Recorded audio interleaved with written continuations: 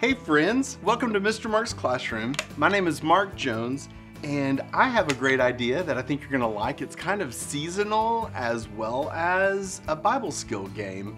And so I have taken the verse that we're working on and we're gonna make a spider web. I know, it's that fall time of year where you see those spiders and stuff.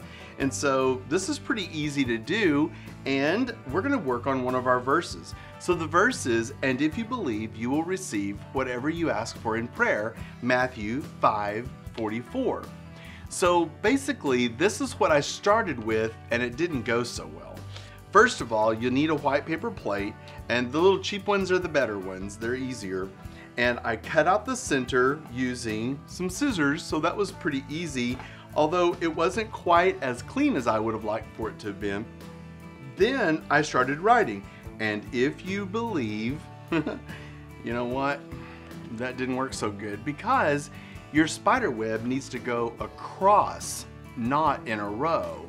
So the words have to go across, which really helps because you're going to try to keep them always across from each other. That way you fill up the space pretty evenly with really no effort.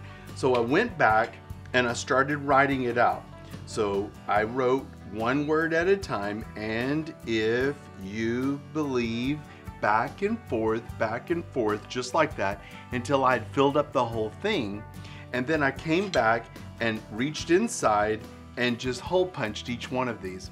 And by the way, instead of the scissors, I went back with a blade and was able to just cut the center of that out. So much easier. So maybe this would be a teacher prep thing before the kids get there.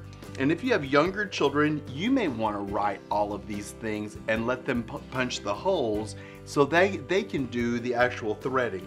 So a couple of different threads. I thought I opened this huge tub in our resource room of thread and yarn, and I thought this thread was a pretty good thread, almost spider web-ish, but it could be a choice that you put out there for the boys and girls. There's this. I even had this white from TGNY. Can you believe that? That only means it's 200 years old and in our resource room still. I know, it's just like yours. And but we used a little bit of a tan thread on this, or yarn, and this is pretty easy what it looked like. And I thought it was really a fun activity. Instead of lining up the words and playing and practicing your verses that way, this way we were almost doing a dot to dot. And kids like that kind of thing, so maybe you'll consider that. If you don't have any plastic spiders that they can attach on there, you can always make your own spider. I mean, it's probably not as scary if you're the one making it. So you would pull together, let me move this out of the way so you can see easily. But you fold over 2 chenille stems like this. And then I took the scissors and simply cut. So now there are 4 because spiders have 8 legs, that's right.